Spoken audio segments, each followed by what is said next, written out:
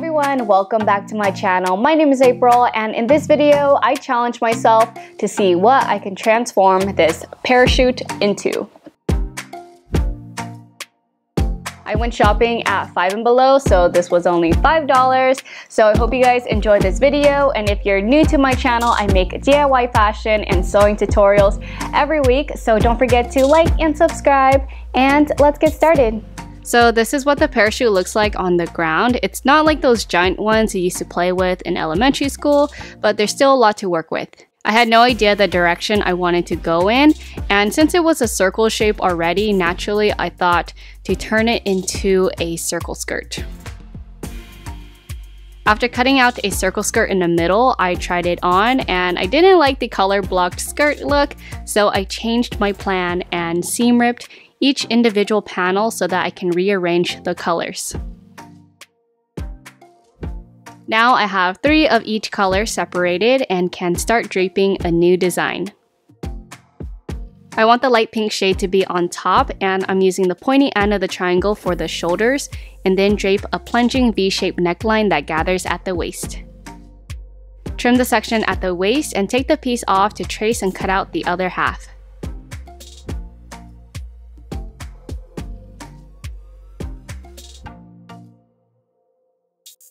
I gather the waist to fit me, and then I set it aside to figure out the rest.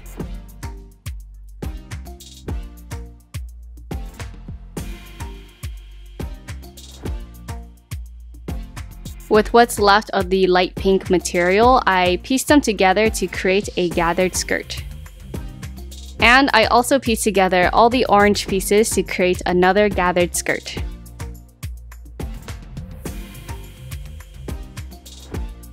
I want the orange skirt to hit mid-thigh for me, so I measure from the bottom up and trim the top away. Now we can sew a basting stitch along the top of each skirt and gather them enough so that it can still slide over your hips.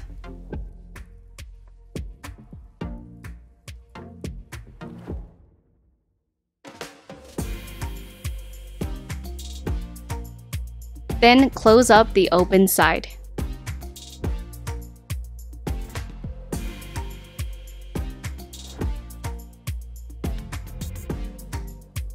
Next, I layer the orange skirt underneath the pink skirt and attach the 2 skirts together at the waist.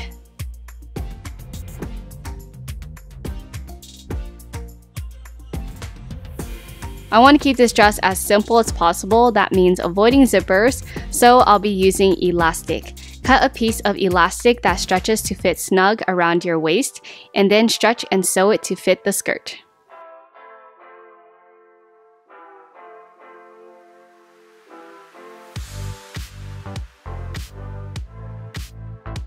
Next, stretch and sew the bodice pieces to the waist, matching it up at the side seams and center front of the skirt. Then place the bodice behind the skirt and top stitch them together.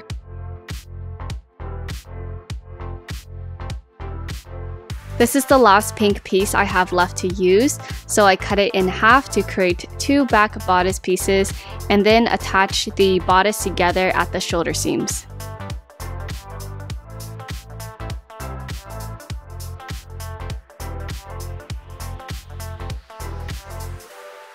Same as the front, I decided the placement of the back pieces and wanted the side seams to overlap so that it's not exposed there, and then I stretched the skirt and sewed the back bodice down at the waist. I trimmed the pink skirt a little shorter so that the orange layer can be visible underneath, and re-hemmed the raw edges.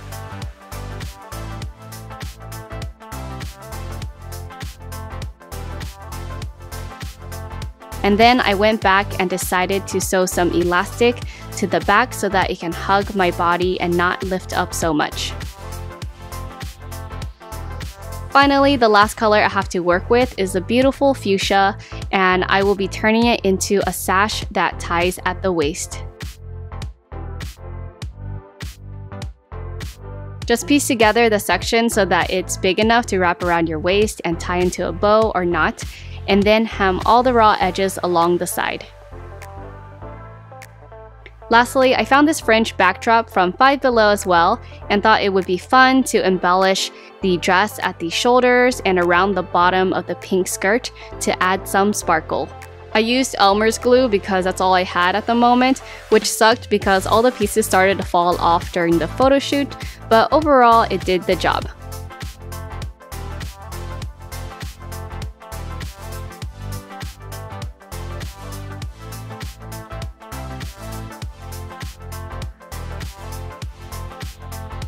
And I'm finished.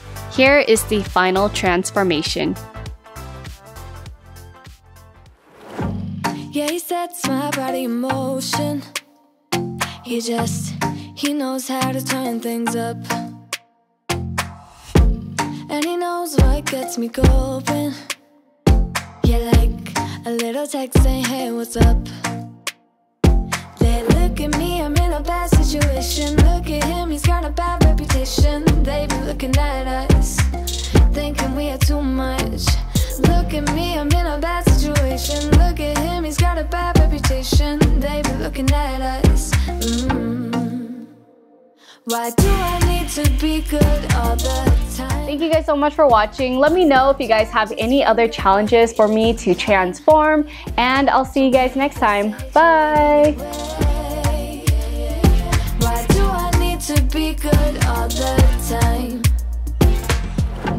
Yeah, he gets when I'm in a bad mood. Then he knows how to make it alright. Yeah, I get that, he got a history.